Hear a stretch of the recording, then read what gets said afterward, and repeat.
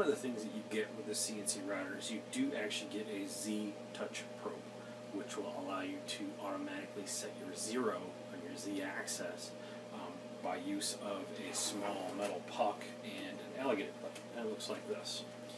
This is the same thing you can buy on Amazon or anyplace else. They just happen to include it with this one, which is, I think, a great add-on. But one of the things that I did notice is that they don't really give you a script to use it. So I did find a script, and that will actually be, I'll have a link to that in the comments below as to what my script is that I use.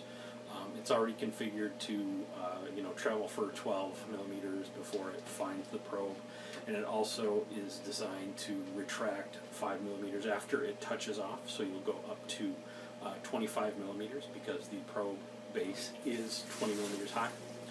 In this case, measure yours. Yours might be different.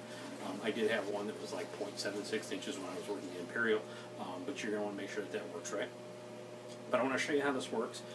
Once again, my code and my VB script is already in Mach3, so I'm not going to show you that part, but I will share that part. And like I said, you will see that in the notes below. So I'm going to pan this camera over, and you're going to take a look at what I'm doing.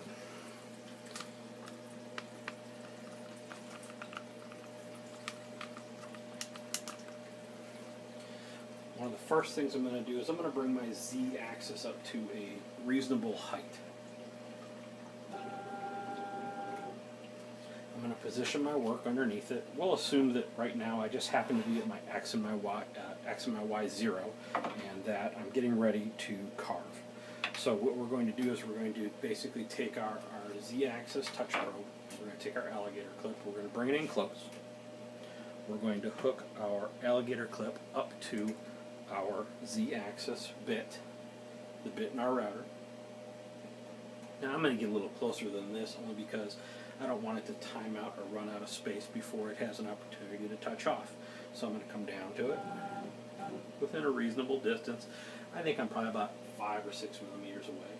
Now within Mach3 there is a button called Auto Tool 0, and that is the one that we're going to talk about how to use the script that I'm sharing with you. But what we're going to do is we're going to click on Auto Tool 0, and what we're going to see is we're going to see the Z-axis go down, touch off, and then retract. And it looks just like this.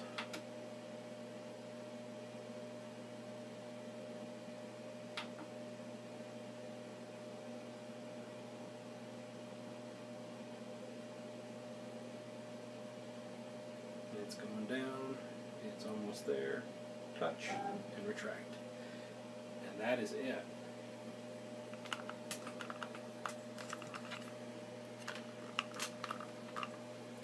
Now, like I said, my script for doing this, I'm going to attach that. I am running, what version of Mach3 am I running? I am running 3043066. I thought when I was older than that. But I'm running 3043066. And my script works in here. It is set up, the script that I'm going to share with you is set up for metric.